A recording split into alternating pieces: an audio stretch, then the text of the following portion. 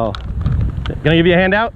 We wanted to know what this sign over here is about. It's in front of the car. We need to see it. Oh, in front of the, the gay and lesbian looking one? Yeah, what's that about? Okay, so the gay and lesbian movement, here, go, come on. The gay and lesbian movement, what they do is they use the rainbow, which is God's symbol that he'll never flood the earth again, right? Yeah. So they use that symbol to say, and they say we're oppressed.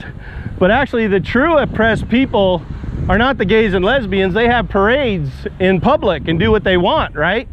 They have every right and freedom everybody else has. But a child in the mother's womb, like this one right here, has no rights, and a mother at 21 weeks can murder that child in Texas. In fact, it happens 60,000 times every year in Texas.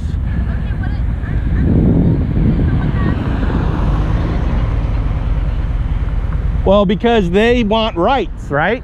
They're fighting for rights. Oh, so you're saying if they deserve rights, then the baby shouldn't want. Everybody deserves rights. Everybody, right? Like, I'm not saying we kill gay people. No, I'm not saying any of that, right? I'm just saying that, look, if it's about rights, let's give them to all humans, all people. Gay people were created in the image of God. All right, like I sin, right? If I lived a life of lying to everybody, like I was a con artist, I wouldn't go to heaven, because God says unless you repent of your sin, like stop living a lying lifestyle, that you're not his, right? So the same thing goes for the, like a gay guy could go to heaven, but he has to repent. If he doesn't repent, if he just says, God made me that way, like child molesters, they say, well, God just made me that way, right? That's what they say. I'm amazed that you got kids out here doing this. Yeah, that's good, huh? Yeah. Teaches them rightly. So, sorry. Because I know this is not fun to do. They No. could be doing 10,000 other things. Yeah. Why do you do what you do? Y'all want to speak for the voiceless? Yeah, see what happens is, in Texas, there's 13,000 kids right now in foster care that nobody wants. The Christians don't want them. Nobody wants them because they're not babies, right?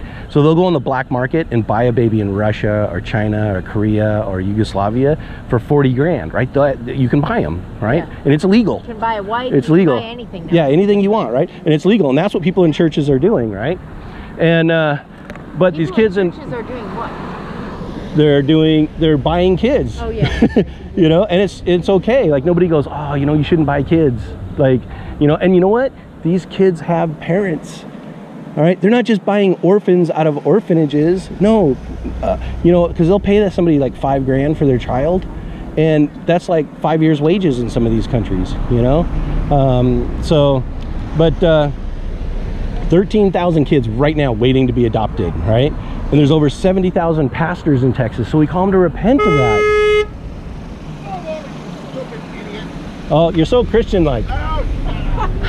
You're so funny. What did he say? You're so Christian. He called me. What did he say? He called me an effing idiot.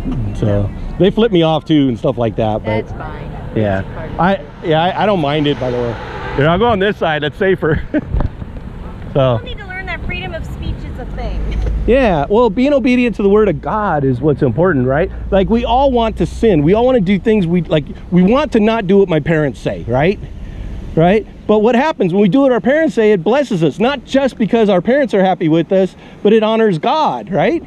So we do what God says no matter what. If your parents tells you to steal something or sin, you even want to oppose your parents, right? Like if they say, hey, you should look at porn or something crazy, right? You would say no, because you want to honor God. And in doing that, you're a witness to your parents.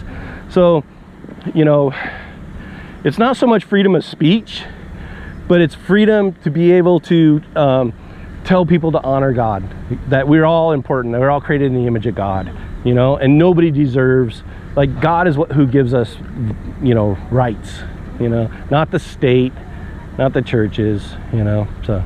Okay. Anyway, thanks for talking. So I'm gonna take a look at it to see what it says. okay, let's see it.